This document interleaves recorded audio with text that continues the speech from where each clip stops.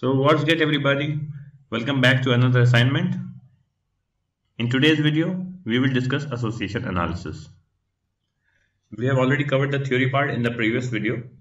Make sure you check that out. Now in this video, we will see how it is implemented in R. So let's read the overview of the problem given here. Online radio keeps track of everything you play. It uses this information for recommending music you are likely to enjoy and supports focused marketing that sends you advertisements for music you are likely to buy. For illustration, we use a large dataset with close to 300,000 records of song/artist selections made by 15,000 users. So question 1 says, read in the data, check the structure and convert the user column to factors. So we will first read the data and store it in the variable last_fm. Then we can go on checking the structure of the data. Now here structure output is self-explanatory. There are 4 variables: user, artist, gender and country. Now we will convert the user column to factors. And we already know how to convert it into factors. We'll simply use factor function as shown here. Now moving on to the next question that says check number of users, number of artists and number of records. So we'll take them one by one. Let's start with number of users. So to check number of users, we can simply subset user column using the $sign with a data frame and use unique function to filter the unique users, because there will be same users listening to different artists, so we want only unique values, and then simply use length function to find the number of users. So we can run this, and as you can see we have 15,000 users. Similarly, we can find number of artists. So number of artists is coming out to be 1004. Then we can find number of records. So there are 2.89 lakhs or more than 289k records. Now you can understand it's a huge data set. But in reality, when we do association analysis, we will use data sets which will be much bigger than this. Now next question says, split the data such that each element contains the artist list of a specific user. So basically it is asking, we need to split the data in such a way that it lists all the artists for a particular user. Now to do this, we can use the split function. So basically what split does is, it divides the data in the vector x into the groups defined by vector f. So if you see here, our vector x is artist and our vector f is user. So split will create a user list according to artist. So we will store this in the variable playlist. So again, the explanation for the split function is given here that we have already discussed. Moving to next question. It says remove duplicate artist, if any, and then convert the data into transactions. First, we will remove the duplicate values. So we can simply use lapply function here and use the unique function to find unique values and then store it in the variable playlist. We can even use sapply function here. There is no problem in it. Now next part of the question says convert the data into transaction data. So we will install the arules package that has our mining algorithm. So again, I have already done it. So I have put a hashtag sign before the install.packages function and I am directly calling the library. After this, we will use the as function, then give our playlist as the first argument and mention transaction as the second argument. What this function will do, it will coerce an object to a given class. In our case, it will coerce our playlist to transaction data. Now I'm sure you would be wondering what is transaction data. So let's read the explanation given below. First point says transactional data can include but is not limited to purchases, payments, debits and credits, hotel reservations, interest paid and much more.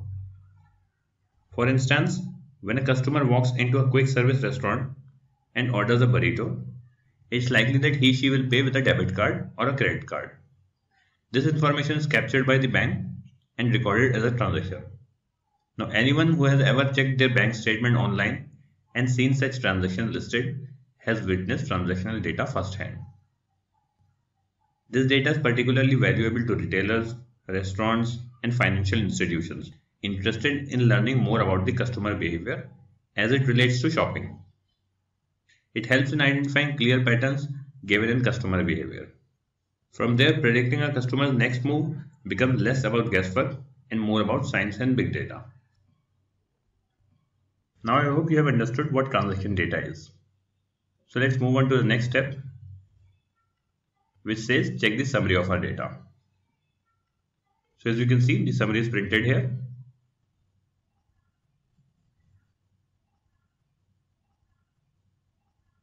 So here we have 15,000 rows and 1004 columns.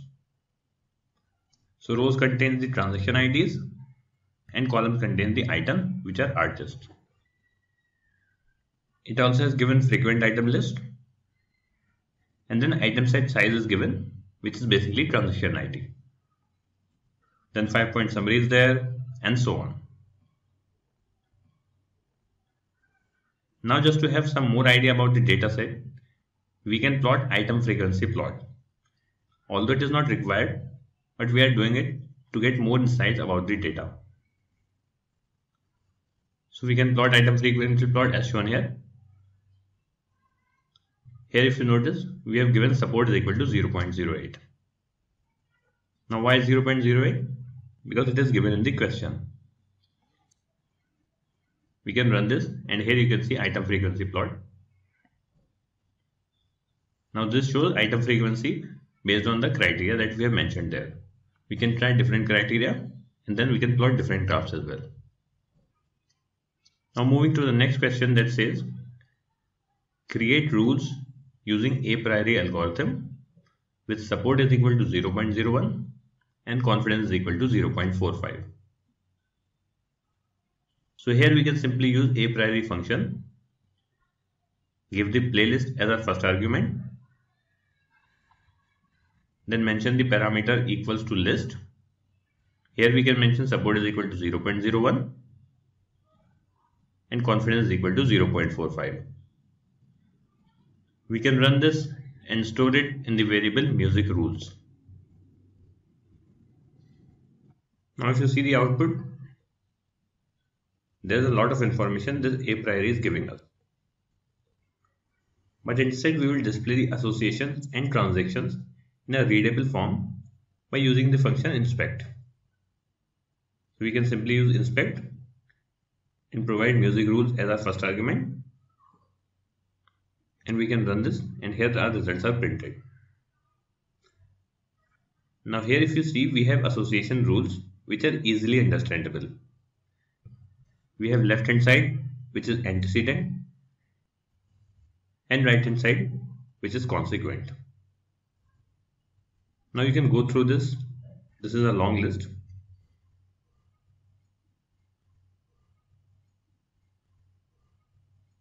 It also gives the support, confidence, lift and count of each rule.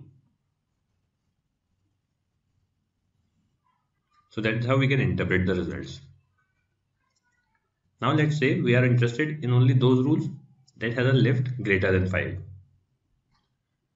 So we can again use the inspect function, and along with inspect we will use subset function, give music rules as first argument and then mention subset is equal to lift greater than 5. Then close the brackets and we will run this. So it will return only those rules that has a lift greater than 5. You can also see in this table all the rules have a lift greater than 5. Now we'll move to next question.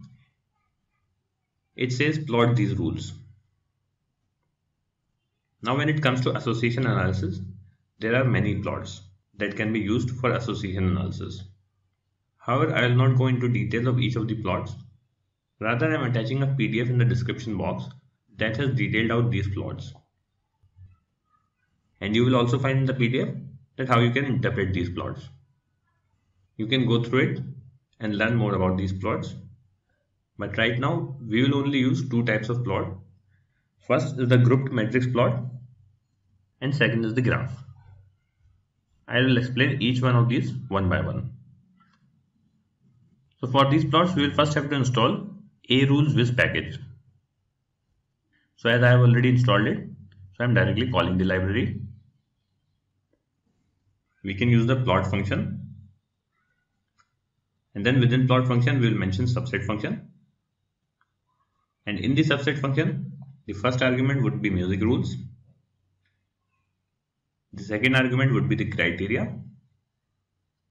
So here we are saying we only need those rules that has a confidence greater than 0.6. So I have just randomly selected 0.6 for demonstrating the method. Then we will close the bracket for subset function, and in the plot function we will mention method is equal to grouped. After this we will run this, and as you can see our plot is printed here. Now to interpret this plot, we will go to the explanation section given below. The first point here says to visualize the grouped matrix plot, we use a balloon plot with antecedent groups as columns and consequents as rows. The color of each balloon represents the aggregated interest measure, which in our case is lift, and the size of the balloon shows the aggregated support. So you can see the size of the balloon shows the aggregated support here, and the color shows the aggregated interest measure, which is lift. Then the second point says aggregation in groups can be achieved by several aggregation functions. For example, maximum, minimum, average, median. Here the plot is using median to represent the group, since it is robust against outliers. So the number of rules and the most important, that is frequent items in the group, are displayed as the labels for the columns, followed by the number of other items in that antecedent group.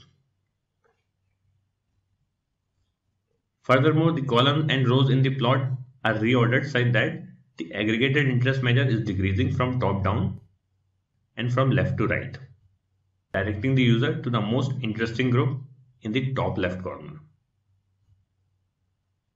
So balloon represents a group, balloon size represents aggregate support, balloon color represents the aggregated interest measure, and they are ordered by aggregated interest measure, that is lift.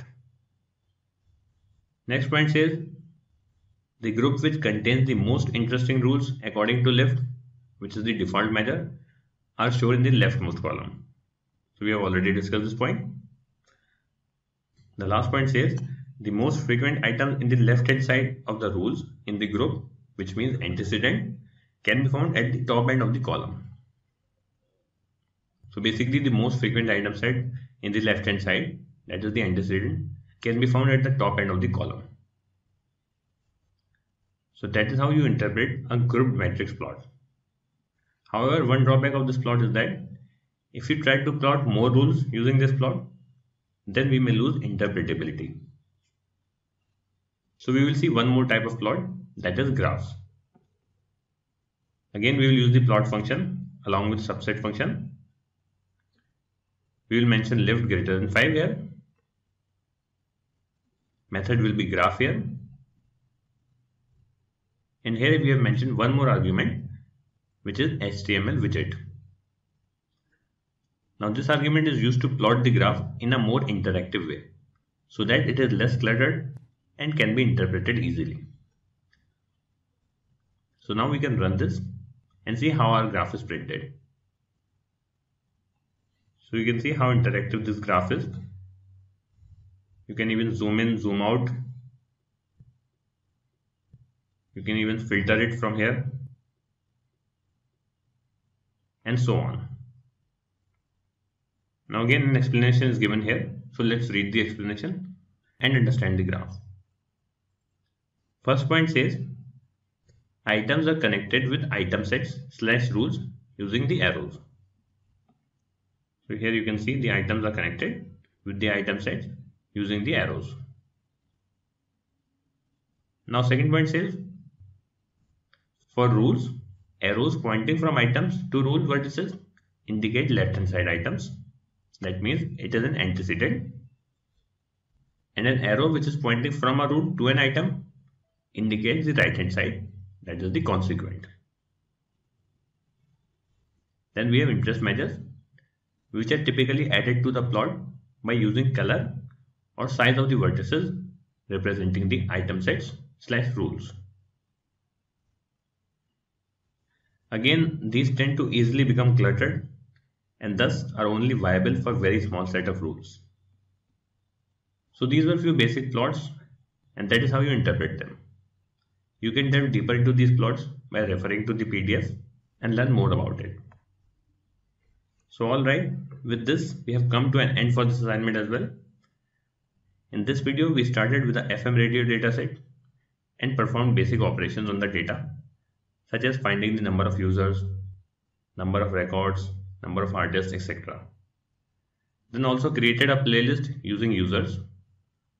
After that, we converted the playlist into a transaction data and learned what transaction data is. Then we created rules using a priori algorithm, displayed the rules in a readable format using different criteria of support and lifts by using the inspect function. And lastly, we learned about two plots, namely grouped matrix and graph. We also learned some key things for interpreting those graphs. So this was all from this assignment, guys. I'm sure this one assignment cannot do justice with the topic, but I hope you have got some fairly good idea about the topic. Now you can go on internet and practice more on it, but the steps involved and the process will remain the same. Now I'll take your leave and I'll see you in the next video. Until then, have a great day.